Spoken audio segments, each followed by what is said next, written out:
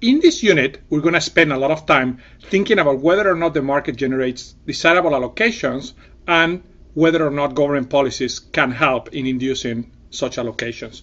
It is actually useful to begin with a big picture of the problem. So the idea is the following. Think of what's happening in a market, or in fact in any economy. You have a bunch of exogenous variables, which are who are the consumers, or consumer identity, which are one, that remember we have been labeled them as 1 to C, and each of them comes with a utility function and the amount of wealth that they have, that they bring to the market, that they start with. There are also a bunch of firms that I'm going to note by firms identity, with their names being 1 up to F, and each of them arrives to the market, to the problem, with a cost function, Cj, that tells how many units of the M good it requires to produce different amounts of the output good. And notice that this cost function may include semi-fixed costs, fixed costs, whatever it is. But the key idea is that we know who are the firms, who are the consumers, and their exogenous parameters. All of this is fed into some sort of institution. And what I mean by institution is the set of rules and practices that is going to determine what is the actual allocation that is going to be what is the outcome of the economy. And there are many types of institutions. For example, right now, so far, we have been interested in pure markets, but you could imagine that later on in this unit, we're going to look at markets and government policies. You could imagine other more draconian policies like dictatorship, determine there is a single person who determines the outcome, etc. This is just what are the rules and practices that determine what is the allocation. And just to remind you, the institution can only generate a feasible allocation. It cannot generate things that are not feasible. We discussed in detail in Unit 4 what feasible allocations were. So here I'm just reminding you to warm you up for this unit of some key notation. A feasible allocation was going to be described by the level of output for each firm. So the superscript that knows that these are firms, the subscript that note who is the firm, so how much each firm produces, and then for the consumers, how much each consumer consumes of the two goods. We saw that in the first video of Unit 4. Here I'm just reminding you. And remember, the feasibility allocations just require these two constraints, that the sum over I, or the amount consumed by the sum of good Q consumed by all consumers has to be equal to the sum of good Q produced by all firms. This is an F. And the second thing has to be that the sum of all good M consumed by consumers plus the sum of all good M used by firms to produce, which is this, has to be equal to the amount of the good that was available in the beginning. This part is just a reminder to bring to the forefront of your memory the notion of feasible allocation. Now here comes the big question. So, big question that I want to investigate in this unit is the allocation, let me call this feasible allocation alpha, desirable? So what we want to do is we want to try to learn how to answer this question. If you have a market that generates a particular allocation, is that a good or a bad allocation? And if it's a bad one, what can government policy do? That's what we're going to start in this unit in a nutshell. One small remark before we move forward.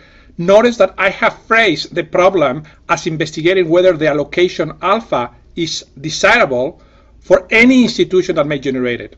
And the reason we want to study that in a little bit more general perspective than just pure markets is because we may want to be interested in looking at other institutions. For example, are the allocations generated by a market with a certain set of government policies desirable or not? So we need to be able to determine whether the allocation is desirable in a more general context than only a pure market. There are three general classes of notions of desirability that are used in economics to judge whether an allocation is desirable. The first class are notions of efficiency. The second class are notions of distributive justice. And the third are notions of procedural justice. Let me tell you a little bit about each one of them. Efficiency is just something that measures, it's a notion that measures a lack of waste in either production or consumption. And let me give you an example. If there are two technologies that can be used to produce whatever it gets produced and consumed, and one is more efficient than the other in the sense of requiring less cost to produce the same amount, then an efficient allocation requires that you use the more efficient technology. Distributive justice measures the extent to which the distribution of resources is fair. It just basically cares about fairness in distribution. And let me give you an example. One very famous notion of distributive justice is something called maximin, which basically says that the social distributive justice at an allocation alpha, which we're going to denote by a measure W of alpha, is given by the minimum over all consumers I of the utility that they get at the allocation, at what the allocation gives them, basically. So you compute the utility for every individual, you compute the minimal utility, and that will be the measure of distributive justice according to this maximin criterion. It's just measuring, if you think about it intuitively, whether or not the amount of resources and given how they map to utility is distributed in an egalitarian way across people, basically weighting the well-being of the worlds of person very heavily. Finally, there are notions of procedural justice which basically measure or focus on measuring the extent to which the process used to reach the allocation is fair, is just, is fair. Please notice a very important distinction between the first two and the last theory. The last measure of justice actually cares about the process, whereas the first two don't care at all. It only cares about the final allocation. In philosophical language, these are consequentialist notions, whereas this one is a procedural notion. One example of this, of a potential notion of procedural justice, is equal treatment. Is everybody being treated the same by whatever process is determined is used to determine the allocation? And the answer, the extent to which that is the case, will be a measure of procedural justice according to an equal treatment measure. Now, let me emphasize two things.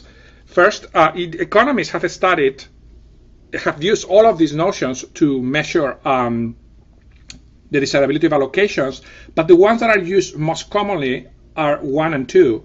3 is used a lot less commonly, it's a lot more complicated to study. So in this course, we're only going to study notions 1 and 2, and we're going to ignore 3. If you're interested, take more courses in economics. The other thing that I want to emphasize is that both of them are important because these are orthogonal concepts, and you can have an institution-generated allocations, outcomes that are good in one dimension without being good in the other, and vice versa. So we really need to look at both of them. And what we're going to do in this unit is first focus on efficiency and then look more carefully at distributive justice.